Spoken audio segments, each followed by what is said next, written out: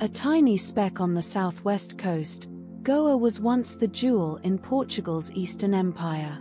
A lush green territory with mile upon mile of beautiful beaches.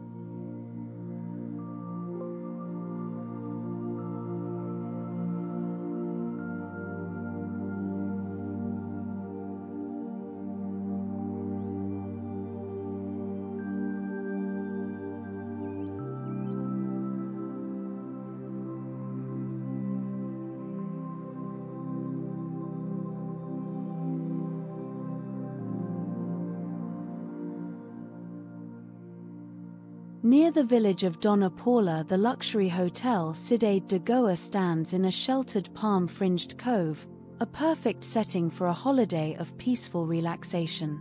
Everything is spacious. Stepped up from the beach, the hotel is designed to provide quiet shady corners, with rooftop terraces, space to choose, be it quiet solitude or join the hub around the pools. The swimming pools are the main gathering area. 3 restaurants offer diverse cuisine from simple samosa to luscious lobster thermidor. The health club, gymnasium and beauty parlor complete the area, while to the side the gardens are another shaded delight. A putting green and tennis courts are set here, but most people choose to sit or walk and admire the peaceful beauty of the meticulously kept lawns and borders. In Panjim, the capital, its Portuguese heritage lingers on, with its whitewashed red-tiled houses and winding avenues. Panjim is India's smallest and pleasantest capital town and one of the least Indian. Since independence in 1961, the Indian government has had to provide electricity, roads, and bridges throughout the area. Local ferries cross into northern Goa. On the north bank, motorcycle taxis, regular taxis, and tour buses ply for hire to go to the largest market in the area at Mapsa. People from all over the area pour here to do their weekly shopping, and you can buy anything from a glass bangles to water buffalo. The Gypsy tribe do great business with their silver jewelry and gaudy decorated clothing. The tribe was historically a warring faction from the north whose leader vowed if they didn't win the ensuing battle they would never return to their homeland. They lost and have been nomadic ever since.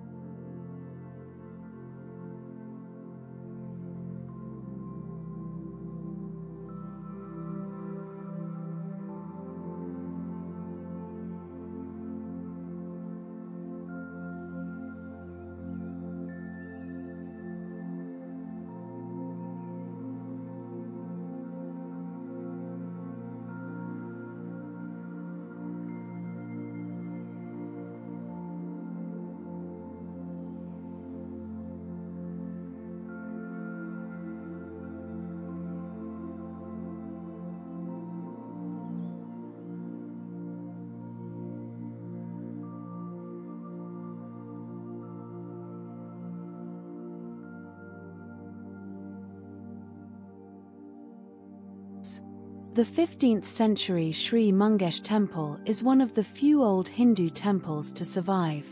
What Muslim invaders didn't destroy, the Catholic Inquisition took care of.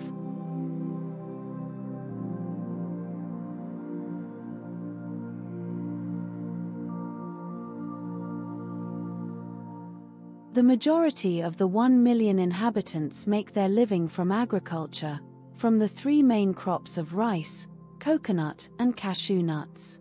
The living is very basic, no mechanization here. The good old buffalo is the beast of burden and the provider of good nutritious milk for the family. Cows and buffalo, both domestic and sacred, were to become a familiar scene in the northern city streets.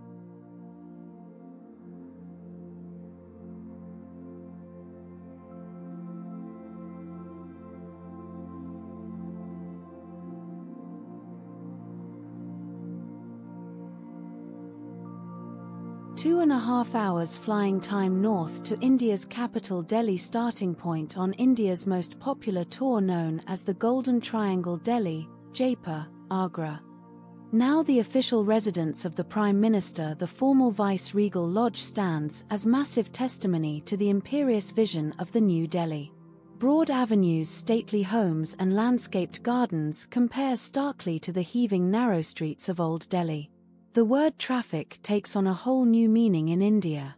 Cycles, cycle rickshaws and bullock carts lead the race what appears to be in progress and are quickly overtaken by the cars, taxis, buses and lorries. The incongruity is well illustrated in Connaught Circus, the British designed to be a regal hub of the city now overlaid with slum dwelling. Beggars and grime and incessant traffic in a land dragging itself only slowly into the 20th century. The beauty is more in the legacy of past centuries when giant red forts proclaimed an all-powerful Mughal empire.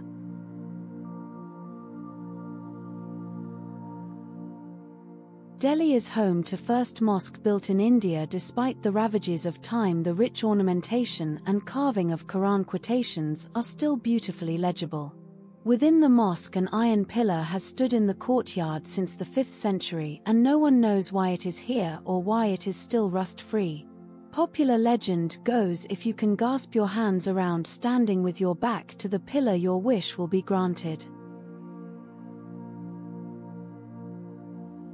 Emperor Humayun's tomb, built in 1566, blends red sandstone with white, black and yellow marble. Many other notable Mughals are buried here, and in this serene setting it's strange to contemplate how many were murdered princes, victims of foul play. Thankfully, the gardens are now an oasis of peace amid the throng of Delhi.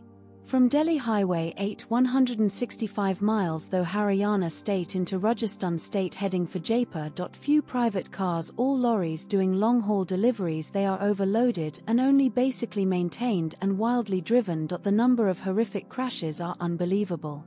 It's thought lack of sleep or falling asleep at the wheel is to blame for many.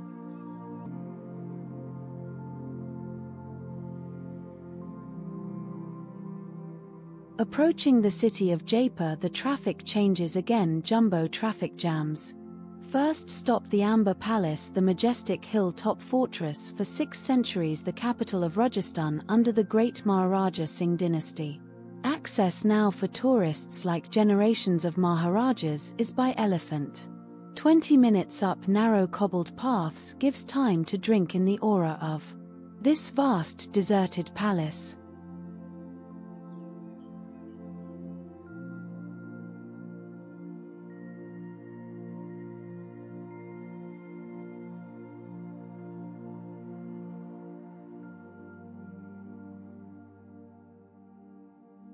From the central courtyard where the banyan trees are night roost to a horde of monkeys which roam over the buildings during the day.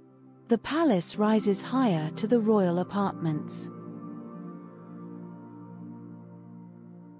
The main attraction is the Shirish Mahal or mirror palace built by Jar Singh. The whole is studded with mirror fragments set in plaster, creating a glittering warmth against the cool white marble. This is set around the recreational courtyard of the 12 royal ladies. What tales these walls could tell! Maharaja Jai Singh planned and built the city of Jaipur in rose-colored terracotta, which continues today, giving its name of Pink City. The entire city is encircled by fortified walls and guarded by 7 gates. Streets 110 feet wide designed for armies of elephants are now a bustling commercial capital. Traffic again becomes a fascination. Itinerates sacred cows. The streets like mini roundabouts here. Elephants and camels join the teeming cycle rickshaws, cycles, bullock carts, buses, you name it's here.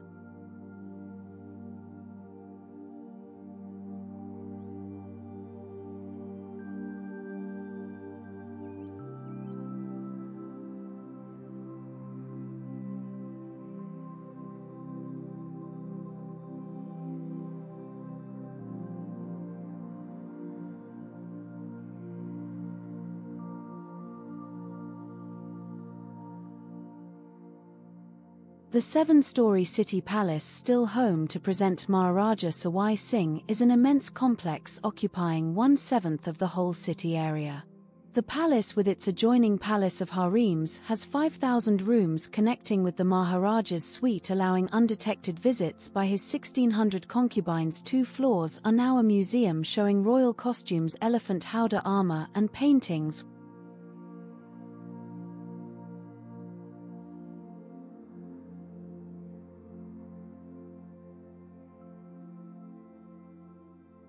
Two enormous cauldrons, the largest silver items in the world, testifies to the Maharaja's idiosyncrasies.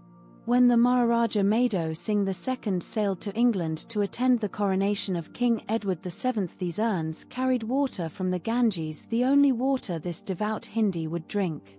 All the palace guards wear the traditional turban as part of their uniform. 40 feet of scarlet muslin is wound seemingly very easily in just over 1 minute.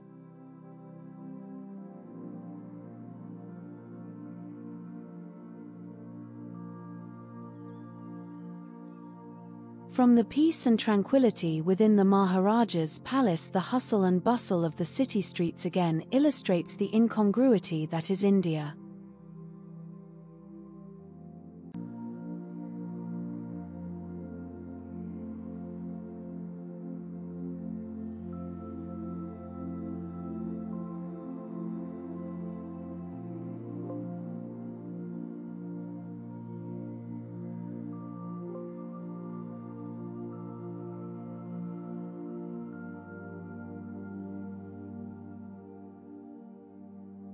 Behind the teeming chaos, the side streets of Jaipur are a hive of industry.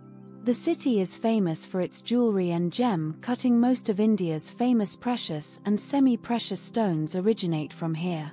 Persian-style carpets are another busy institutes in these workshops. Both old ladies and young girls spin the wool ready for the weavers. From dark dusty sheds, beautiful top-quality single-knot carpets take 3 boys around a year to make. The nimble-finger teenagers sat at their looms creating intricate patterns. From the loom, the carpets then must be sealed, this done with a blow lamp applied to the back surface. The next stage is to be washed and hung out to dry in the sun. Finally, the fringe is added by nimble-fingered young girls.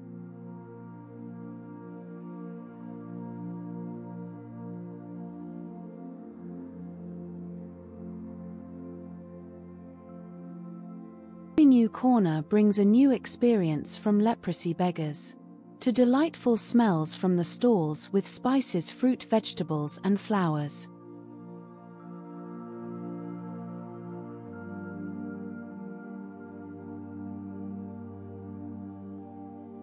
Route 11 east from Rajasthan to Uttar Pradesh to the ghost city of Fatehpur Sikri. Built during the second half of the 16th century by the Emperor Akbar, Fatehpur Sikri, the city of victory, was the capital of the Mughal Empire for only some 10 years. The complex of monuments and temples, all in a uniform architectural style, includes one of the largest mosques in India, the Jama Masjid. The great Akbar was convinced this place would continue to bring him good fortune. He was forced to abandon it due to water shortage just 14 years after.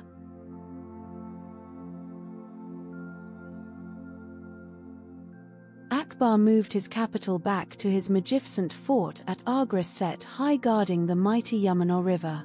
The red fort walls 70 feet high with 40-foot moat, and another 70-foot high wall behind surrounds the palaces built in succession by Akbar.